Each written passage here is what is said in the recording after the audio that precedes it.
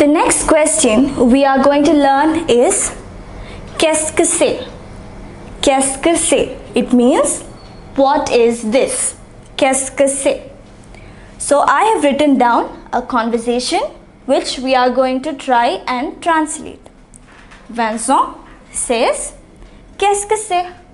What is this? C'est un palais. It is a palace. So, what is it? Is it a palace? La guide says, Oui, c'est le palais du roi. It is the palace of the king. So, the question here is, what is this? Qu'est-ce que c'est? What is it that it is? It is, what is it? C'est un palais. Is it a palace? Oui, c'est le palais du roi. It is the palace of the king.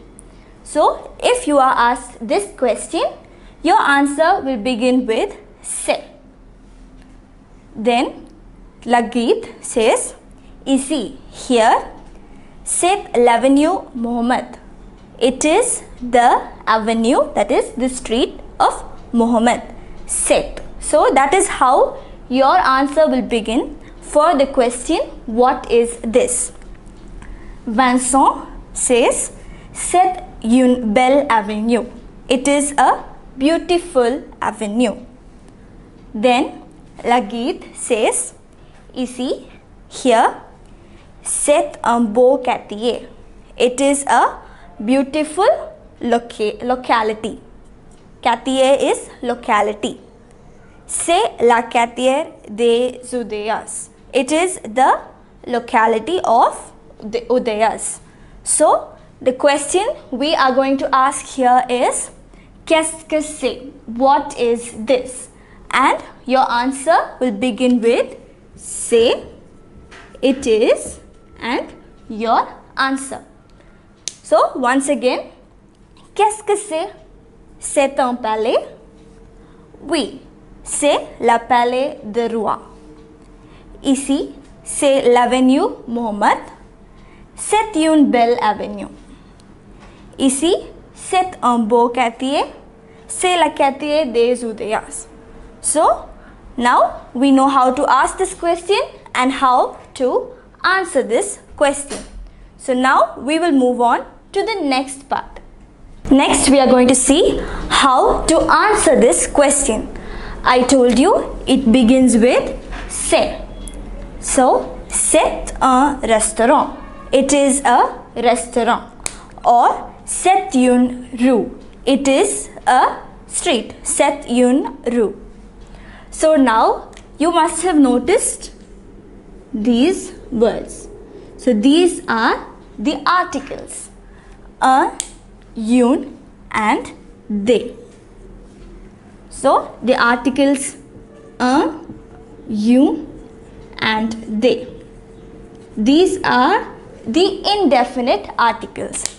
It means it is not pointing out to something very precise. It is a restaurant. C'est un restaurant. And when do we use un, une, and they? Un comes before a noun that is masculine. Une comes before a noun that is feminine. And they comes before a noun that is in the plural form. And because this is in the plural form, this also changes. Ce sont. This is the être conjugation. So when it is in the plural form, it becomes sont. Ce sont des rues. These are some streets. So this is how we use the indefinite article. Un, une, and they. Next, moving on to the definite article. Now, if we want to say something precise, particular, pour préciser, c'est le café demi-lune. It is the café demi-lune. So, in this case, we wouldn't say un, we would use le. So, here we make use of the definite articles le, la and le. So when do we use these articles? La comes before a noun that is masculine. La comes before a noun that is feminine. And le comes before nouns that are in the plural form. So, c'est le café de mi-lune. Café is the masculine form, so le. Ce sont, so this is the same because our noun is in the plural form. Ce sont les rues du quartier des Udaya. So because it is a particular place, we use the definite article le, and we use le because it is the noun is in the plural form. So what have we learnt here? We have learnt how to answer the question Qu'est-ce que c'est? What is it? We would answer with either c'est or ce sont, depending on whether the noun is singular or plural. And depending on our answer, we will use either a definite or an indefinite article.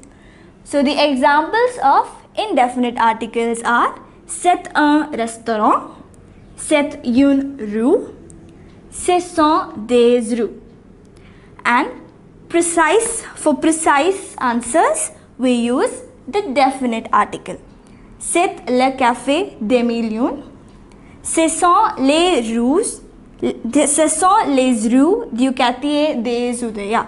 So, we have learned how to use the definite and the indefinite article in sentences and also how to answer this question.